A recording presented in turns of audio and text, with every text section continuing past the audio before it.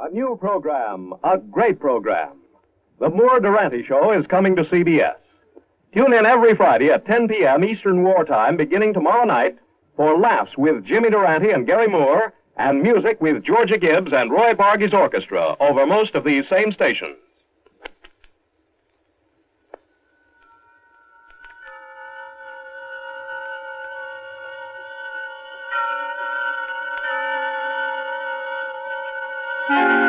Suspense.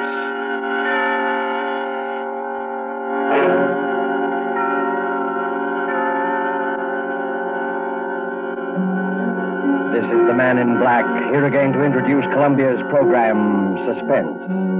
With us again as star is Mr. Orson Welles, in the third of 4 successive appearances for the Suspense audience. And sharing honors with Mr. Welles this evening is a lovely and distinguished Hollywood leading lady, Miss Geraldine Fitzgerald. Our play tonight is from a short story by Agatha Christie. And so with Philomel Cottage, and with the performances of Geraldine Fitzgerald as Alix Martin, and of Orson Welles as her devoted husband, Gerald, we again hope to keep you in suspense.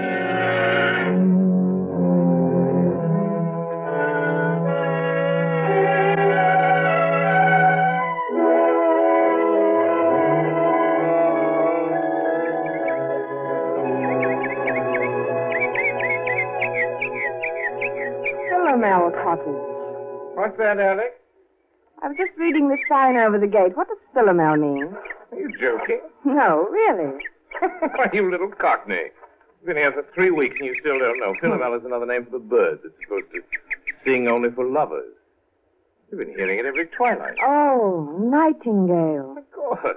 That sign, Philomel Cottage, is the main reason I wanted this place for us. Glad you bought it. Gerald, this is a 50-50 investment and you know it. 50-50, £1,000 from me and 2 from you. What else could we do? You couldn't touch any more of your capital at the time, and, well, when you find a country cottage that combines old world charm with new world plumbing, you want to grab it. And we did have to have the place, didn't we? Yes, we did. I've often wondered if you went a bit lonely. Lonely? With you? I mean, well, after living the city all your life, pretty much to ourselves, you know. 2 miles from the nearest neighbor. From the nearest eavesdropper, you mean? What an utterly hopeless romantic I meant.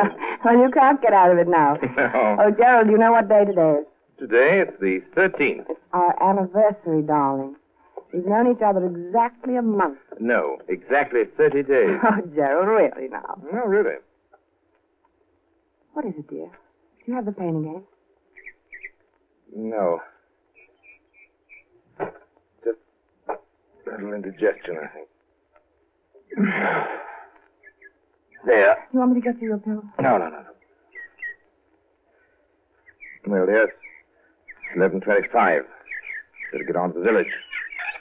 Now to get that camera equipment. And the human timetable walks through the garden gate. My dear, there's nothing wrong with system, even on a honeymoon. Sooner I go, sooner I get back. Oh, come on, Gerald. Forget your old photography. Why don't you stay and do some gardening? It'd be good for you. Better for old George. He gets paid for it.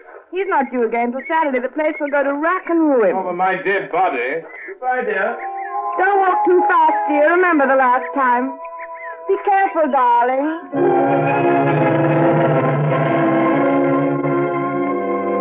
Be careful. It had just slipped out. Be careful. Alix Martin swinging there on the garden gate, smiling out her happiness across a part of England that was as remote and placid as any you'd care to find, wondered why she'd said such a ridiculous thing. If this were London, say, that would have... London. And slowly the smile fell away. She knew then that the memory of that last week in London had never really been far from her mind. That and that last talk with Dick on the top deck of the bus crossing Trafalgar Square. She'd never seen him like that before. Gerald Martin. I tell you, Alix, the man's a perfect stranger to you. You know nothing about him. I know that I love him. How can you know in a week? You've only met him. It doesn't take everyone 7 years to find out you're in love with a girl. It's meant for me, isn't it? Alix. It's no use. Alix, don't you know what it's been for me not being able to tell you? I couldn't, not with the income I had. Then I decided I couldn't wait anymore, and I was going to tell you anyway. And you know what happened? No, I'm afraid I don't. Oh, yes, you do. That money you inherited.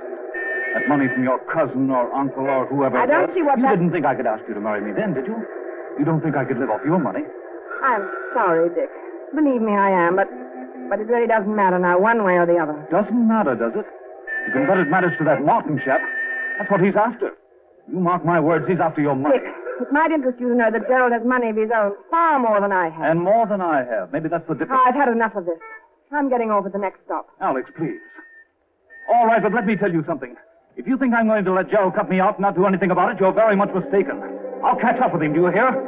I'll catch up with him if it's the last thing I do.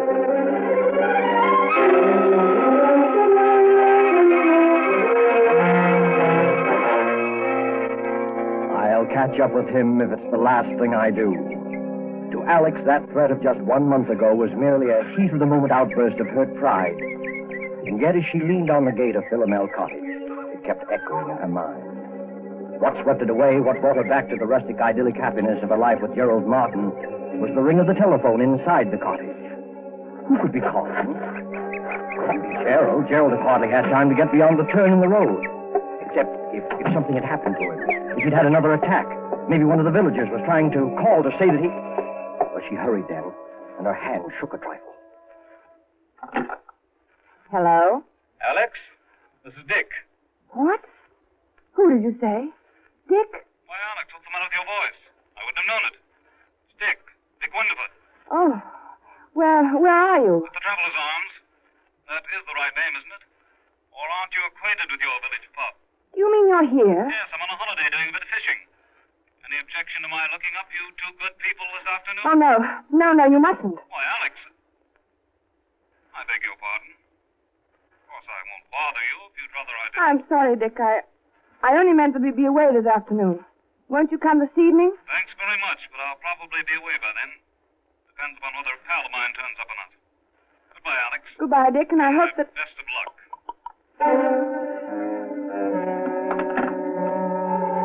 For a long moment, Alix stood quite still, the memory of Dick's threat flooding her mind. She walked across the spacious oak-beamed living room. By the time she reached the side porch, she'd made up her mind. Much as she hated deceit, she would say nothing to Gerald of Dick's call. She stepped out into the garden, and for the second time that morning got a surprise. There, big as life, was her gardener, busily trimming the hedge. Why, George. I thought we agreed that Saturday was your day here. I thought as how you'd be surprised, Mrs. Martin.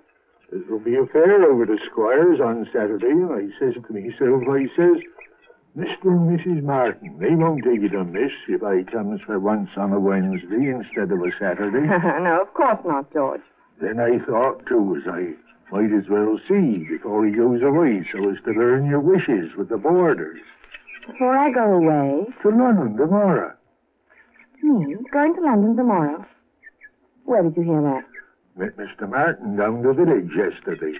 He told me you was both going away to London tomorrow. And it was uncertain when you'd be back again. I didn't...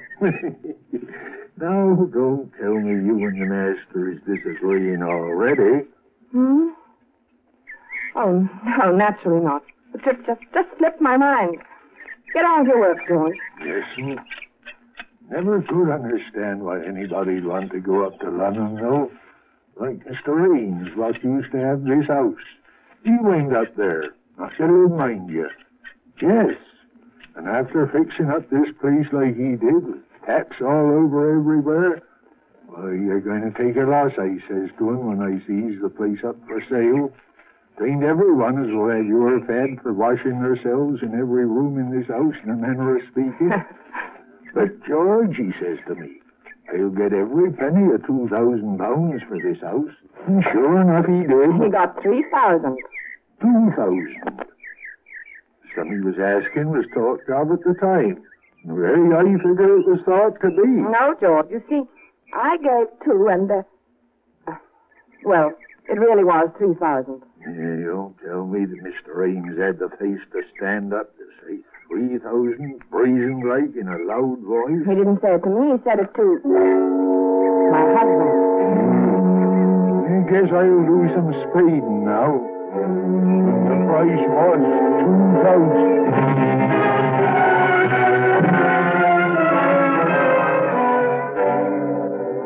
As Alix strolled on across the garden, She was conscious of a thin, vague thought struggling to make itself heard. Then, abruptly, it was gone. Her eye had fallen upon a small, dark green object lying in the furrow beside one of the flower beds. Gerald's diary. Her husband's pocket diary. She picked it up and opened it, scanning the entries with some amusement, once again reminded of Gerald's enslavement to time and system. It was the entry on page 21 that brought the smile to her face. April 14th. Marry Alix to St. Peter's Church, 2:30. And it was the entry on page 30 that took that smile away. She stared, puzzled, at the date on the page, Wednesday, May 13th. Why, that's today. Only one thing was written there, in red pencil. 6 p.m. What did it mean? What was to happen at 6 p.m.? As she stood there, that small, vague thought struggled to be heard once more. It was something Dick Winterfeld had said. Not the threat, not that wild, silly promise of vengeance, but something else. And then it came. Perfect stranger to you. You know nothing about him. Nothing about him. It was true. What did she know about him? After all, This is ridiculous. Gerald, my husband. I love him. I trust him. But Then she thought once again of that cryptic entry. 6 p.m. It was just 3 o'clock when Gerald, his arms laden with packages, walked up the garden path and came onto the side porch. Oh, Alix! The moment he opened the door into the living room, she noticed the rather odd kind of excitement about him. There you are. Miss me, darling. why wouldn't I? You've had time to buy out the whole village. Only the camera shop. No. If I don't have the best equipped darkroom this side of London, it won't be my fault. If you're not careful, that dark room of yours is going to overflow the whole cellar. Oh, incidentally, here's something you've been watering the flowers with. Hmm? Cash. Diary. I dropped it in the garden, did I know all your secrets now. I? Not guilty. Oh, I'm not so sure. What about your assignation at 6 p.m. today? Why, Oh, that. Well, you've caught me at last. It's an assignation with a very handsome young woman, quite remarkably like you, in fact. You're evading the issue. Not at all. Simply a reminder that I want you to help me develop some negatives this evening. At 6 o'clock? That's rather a peculiar time, isn't it? Peculiar? Yes, I'm usually preparing dinner at that hour. Well, no harm in delaying it a bit. We might have a sandwich or two and some coffee out on the porch. Before we work on the negatives, you mean? Yes, that'll be pleasant, won't it? You know something, Alix? I've never found anybody yet who could touch your coffee. Oh. Really. That covers Australia and Canada, Oh, too. you and your mysterious past. Why do you say that? No reason, Oh, Gerald, I do wish I did know more about you. Alix, you're serious. I know it's silly, but Darling. I've told you all about me, my boyhood Yes, in Sydney, my life in Canada. Yes? I see. You mean love affairs. You women are all alike. Well, but there must have been. There must have been other women. I mean, if only I... Do you think it wise, Alix, this Bluebeard's chamber business? Let's put your mind on such a subject anyway. Never mentioned it before. Oh, I don't know, Gerald. I've been rather upset all day. I imagine I can thank old George for that. The gardener, you mean? He had some ridiculous idea we were going away to London. He said you told him Where so. did you see him? He came to work today instead of Saturday. You fool! Why, Gerald. Oh, How did he get this collar off? oh, Gerald, lie down. Look, lie down here. Here's some water. Here, darling. I'm all right. Sorry. Oh, I'm sorry, darling, getting you all upset. Just Well, because the stupid old gardener... I made some weak joke to him about being go off to London in the morning. He must have taken it seriously, else he didn't hear properly. You straightened him out, I suppose. Hardly. You know what a gossip he is. I didn't want the whole village to think my husband was leaving me in the dark about his plans. Are you all right now? You told him we were going then? Naturally.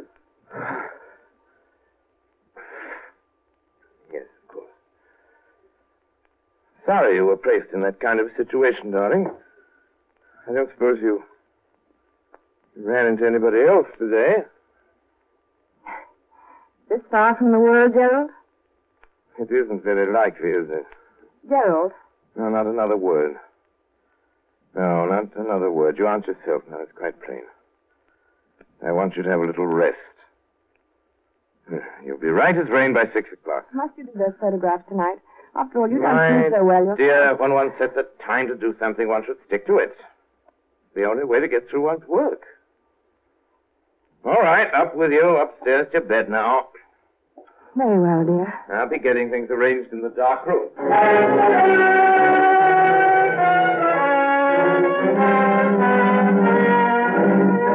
But for Alix, rest was more like a nightmare. Upstairs in her room, she told herself that there was no basis whatever for her state of mind.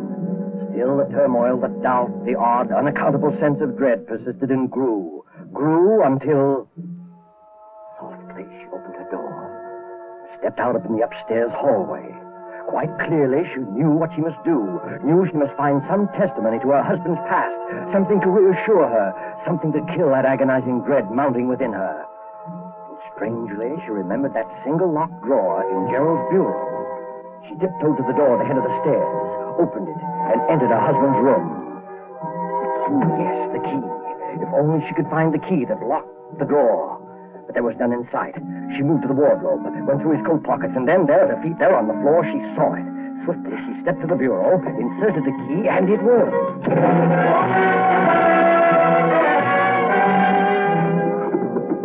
Alix Martin opened the drawer, looked down upon a small packet of letters tied with a light blue ribbon. And when she saw the uppermost envelope, her face reddened with shame. Why, they're my letters. They were her own letters, love letters written to Gerald before they were married. And there was nothing else in the drawer save a roll of ancient faded newspaper clippings. Alix sighed with relief as she glanced at the top clipping. It was from an American paper, and it featured the trial of one Charles Lemaitre, Charles Lemaitre, a notorious swindler and bigamist. A skeleton had been found beneath the floor of his house, and most of the women he'd married had never been heard of again.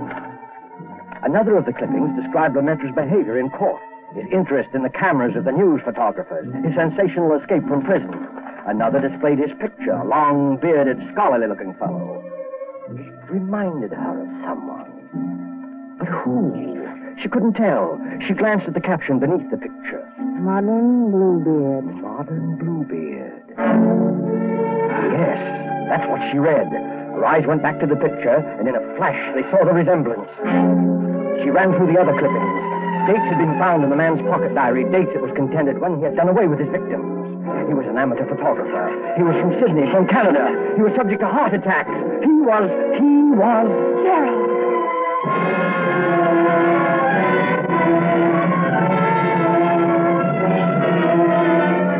The room whirled around her. Dick had tried to warn her. Dick had been near her that morning. She turned him away. It was then that she noticed the sound. She turned toward the bright new pipe in the corner running up through the room. From below, near its base, something was striking that pipe, as though someone were... That was it. As though someone were digging. Lemaitre was preparing the dark room for the latest one of his victims. 6 o'clock. That was the date, 6 o'clock. Less than an hour from now. Suddenly, all the jigsaw pieces shot into place. The money paid for the house, her money only. The bond she'd entrusted for his keeping. Suddenly she heard no sound. The digging had stopped. She must escape from this house at once before he came up. The clippings, right back in the drawer. Don't lock it, don't bother, just get away. She rushed to the door, out to the hall, and stopped frozen.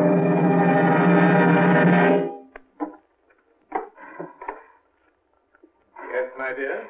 Oh, you startled me. I was just trying to find your nail file. Were you, dear? Well, that's nothing to look so guilty about now, is it? Better come on down. Getting late, you know. Gerald, Just have time to make the coffee and sandwiches. Before we do the pictures, that is. I'll be right down, darling, as Oh, soon as but we really mustn't delay, must we? Coming, Alex? Very well. Now, that's better. Here, let me give you a hand. Never mind, Why, Gerald. Alex, how cold you are. Cold. Yes, I am, rather. Well, that will soon pass away, I'm sure. Hurry along, dear. Hurry along? Yes, into the kitchen. Alex, what is the matter? Nothing. I'll be all right. The kitchen. Yes, I'll fix her something in a second. You just sit here in the living room and... No, the porch. That'll be more comfortable, won't All right. it? And I'll be right with you. Splendid, Alex. I'll just... No, of course not. What, Gerald? How rotten of me not to have suggested it. Since you're feeling a bit under par, you can probably do with some help. I'll come with you.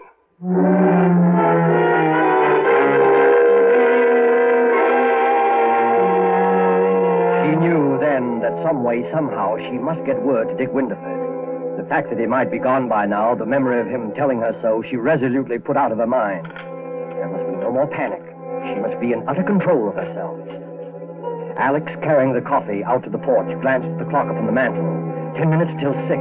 Her very life hung by those next 10 minutes, by her ability to think coolly and swiftly, because standing beside her was a man as determined as he was insane. A pity you're so abstracted, my dear.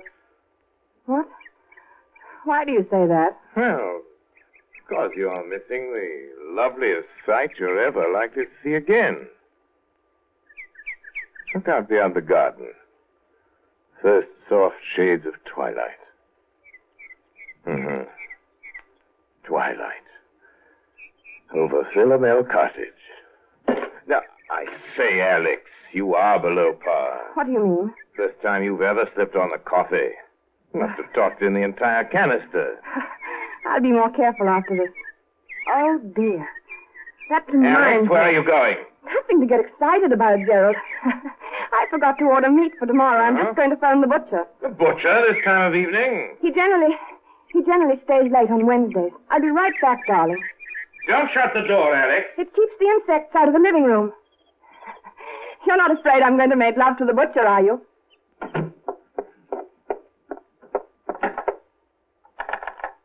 Operator, get me the traveler's arms, please. Hurry. Hello? Traveler's arms? Mr. Winterford, please. Will you... What? You don't know if he's still there? Well, see, won't you? It's most important. Don't let me disturb you. Well, darling, you do. I hate anyone listening when I telephone. But I do, Gerald, truly. You're quite sure you're really calling the butcher? Why, as a matter of fact, I'm not sure. What? What I mean What are you is, talking about? I'm afraid I've got the wrong person. A perfect stranger. Don't understand. Someone I know nothing about. You know nothing about, then why don't you hang up? Here, what's at the end of that wire? Hello? Hello? Dead. All right, my girl. Might as well get started. We're late now. Late? for the Besides, breakfast? it's 3 minutes past 6. Why, Gerald, it won't be 6 o'clock for 8 minutes. Look at the clock there on the mantel. I don't go by that relic. I go by my own Gerald, wristwatch. listen. Stop pacing and listen to me. Well? I don't feel up to it tonight. I'm upset. I'm tired. Alex, I promise you, you won't be a bit tired after it's over. I'm not going to wait 1 minute longer. I won't do it. Come along, I'm not Alex. coming with you. Come along. No. I'll carry you No. there. You will, you hear? No, stop. You will. I've got something to tell you. Something to confess. Confess. Yes, to confess. Something I ought to have told you before. I've had my secret past, too. Former lover, I suppose. In a way, but something else. You'd call it... Yes, I expect you'd call it a crime. Crime? You? Yes. I don't believe it. Yes. You better sit down, Gerald. There. I told you I'd never been married before. That wasn't entirely true. There was a marriage. When I was 22, he was an elderly man with a little property. I induced him to insure his life in my favor. At one time, I was a nurse with access to a number of poisons. There's one poison, a white powder. You know something about poisons, perhaps? No, I know very little about them. This one is very much like... It's absolutely untraceable. Any doctor would give a certificate of heart failure, and that... No, I can't tell you. No. Another time, Gerald. Another time. Now I want to hear. How did you get him to take it? How did I get him to take it out? Yes. Well, I always made his coffee for him. Coffee? Yes. One night I put a pinch of this poison in his cup. I remember that evening how very much like this it was, how peaceful. He gasped a little, tried to move from his chair, but he couldn't. Presently, he died. How much was the insurance money? About £2,000. I speculated. I lost it. It was over 2 years before I married again. He was a much younger man, quite well off. There was a will in my favor. He liked me to make his coffee, too, just as my first husband had done. I make very good coffee. Alix! It was the same, along about twilight. Alix! I remember it perfectly. How nervous and upset I'd been all day, wondering if it would turn out all right. Coffee. But it did. It was the same as the other. He just sat there in his chair and he died. Our village doctor pronounced it heart failure. Alix! My husband did have a weak heart, you see, and that helped a great deal. Alix, listen! That netted me over £4,000. I didn't speculate. The coffee! That's why I tasted that way. You devil, you poisoned me! You poisoned me! Yes, I'll I kill poisoned you! you. And already the poison is working. You see?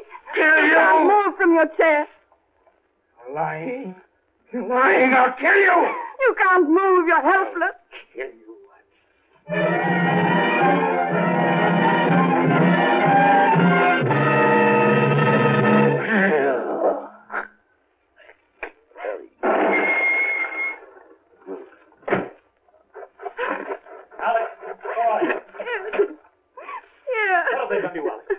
Constable, what's been happening in that room? I said... You came. You did hear me. Oh, you silly girl. And you went to the trouble to call me up and talk about someone you knew nothing about. I certainly knew enough to come. Excuse me, sir. What did you find, Constable? A man sitting in a chair. Heart trouble, it looks like, sir. And Yes? well, sir, he's dead. Your husband, ma'am? You might say a perfect stranger. He was just sitting in his chair, and presently he died.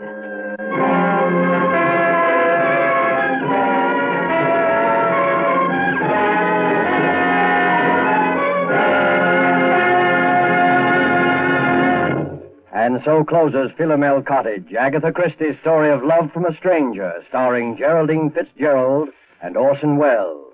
Tonight's tale of Suspense. This is your narrator, the man in black, who conveys to you Columbia's invitation to spend this half hour in suspense with us on October 19th, 1 week from Tuesday, when Orson Welles will again be our star. Our next broadcast in the series will be Tuesday, October 19th, at 10 o'clock Eastern Wartime, 7 o'clock Pacific Wartime. The producer of Suspense is William Spear, who tonight also directed the broadcast, and who, with Wilbur Hatch and Lucian Marlowick, conductor and composer, and Harold Medford, the radio author, collaborated on tonight's Suspense.